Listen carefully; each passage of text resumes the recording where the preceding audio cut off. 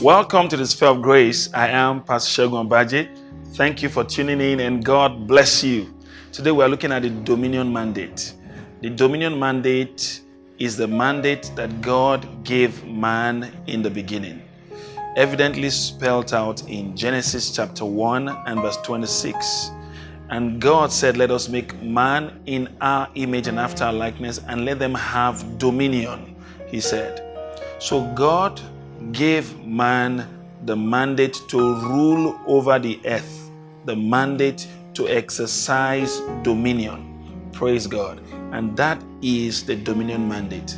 Now, what is the Dominion Mandate all about? It is the mandate given to man to extend the kingdom of God on earth, to extend the kingdom of God to everything that God has created in the seen realm. That's the Dominion Mandate. And what is the content of the Dominion Mandate? The content is that man should rule over the birds of the air, the fish of the sea, the cattle, and over all the earth, and over every creeping thing that creepeth upon the earth. That means it exempts man ruling over another man. Man can lead other men, but man is not given the power to dominate other men. That means you're not meant to put under another man. You're meant to lead another man. There's submission, yes, to authority, but there is no rulership as in dominating the spirit of other men. And that's the content of the Dominion Mandate. Now it takes the devil to rule over the spirits of other men, which he did in the beginning when he tricked Eve and to disobey God. God said to not eat of the fruit of knowledge of good and evil, and then he said, they could eat of it, that they will not die. God said they will surely die, but he said they will not die. The woman was deceived, and then the man joined in, and both of them fell. And since then, man began to rule natural men who are not under the rulership and dominion of God. The devil rather began to rule over natural men. And that rulership is illegal.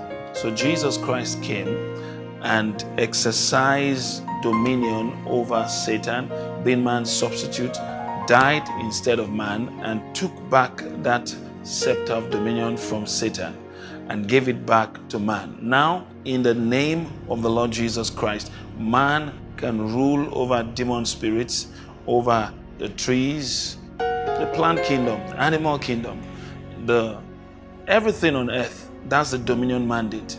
And this mandate is the mandate to extend the rulership of God to the earth.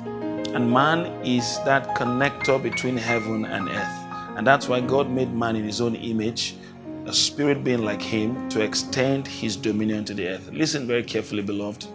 You are a king, and God has made you with the capacity to rule. You have a mandate from heaven to rule on earth.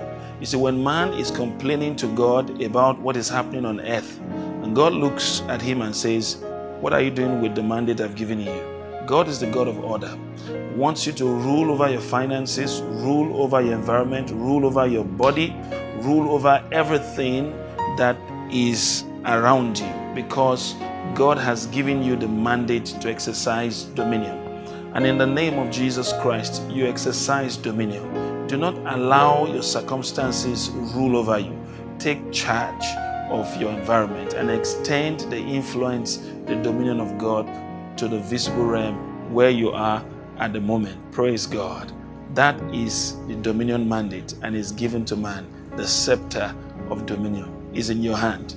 Go ahead and use it in the name of Jesus Christ. Hallelujah. I believe you've been blessed today. Until I come your way again tomorrow, keep living and basking in the sphere of grace. I love you, and God bless you.